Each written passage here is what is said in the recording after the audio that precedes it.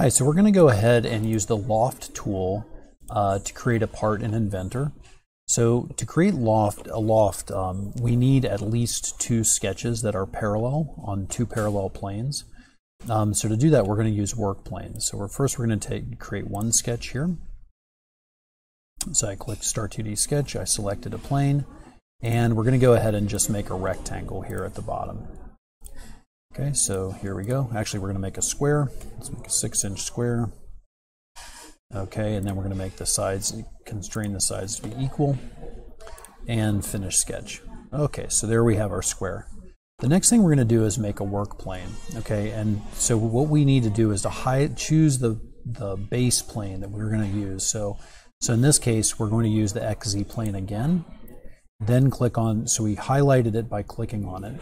Then we're clicking on a work plane, and notice that we're going to go in and actually grab this plane by the yellow circles here and drag it up. So notice that will start giving us the offset. We're going to go ahead and make this a 2-inch offset from 0. Okay, so we made it a 0 offset, 2-inch offset from 0, and then click the check mark.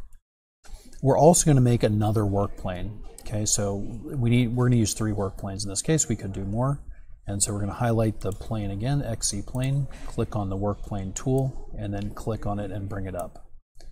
Okay, in this case, we're going to go ahead and make this 4 inches up, and click the green check. Okay, so now we have a sketch on the origin plane, and then 2 work planes that are 2 inches offset from the origin plane. Next thing we're going to do is put a sketch onto the first work plane, and notice I do a Start 2D Sketch tool. And then we're going to click on the edge of the work plane.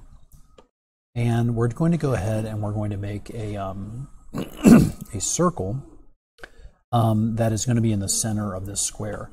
Now we could go ahead and dimension. An easier way to do it is to take the Project Geometry tool and put in the entire square. Actually, you know what, we're just going to dimension it. We'll cover that later. So, okay, so we have a circle, and we're going to go ahead and dimension that circle to be, we're going to have the center. Oops, we can't dimension to the other sketch.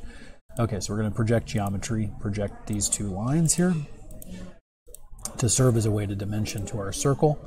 So I clicked Project Geometry, and I clicked the 2 lines to bring it into our sketch so that we can use it to dimension. And we're going to make the circle 2 inches away. Sorry, it was a 6-inch square, so we're going to make it 3 inches away from the side, and then 3 inches away from the other side. Okay, and we're going to make the excuse me, the diameter of the circle is going to be 3 inches. Okay, and then we're going to finish sketch. Okay, so we have our 2 sketches so far, and we can see them here. And then we're going to go ahead and add a 3rd sketch, so we're going to add it to the top plane.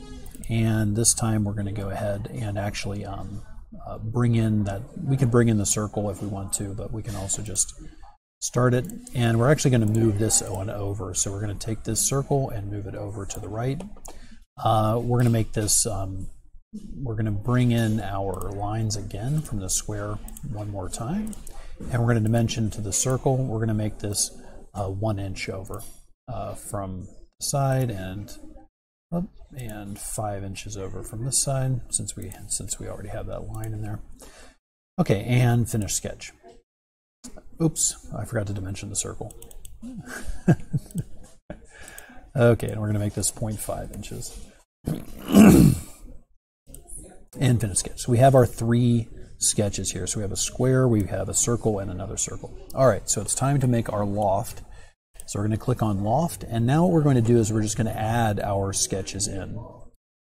So 1, 2, and 3, and notice that that makes it just fine. And we're going to go ahead and click OK. We can also add some different things to it, but this is just a basic loft. So we're going to go ahead and click OK. And notice that we get our loft here. So there we go, and let's change the material to get a better look at it. And there we have it. There is our basic loft. Best of luck with the Loft tool.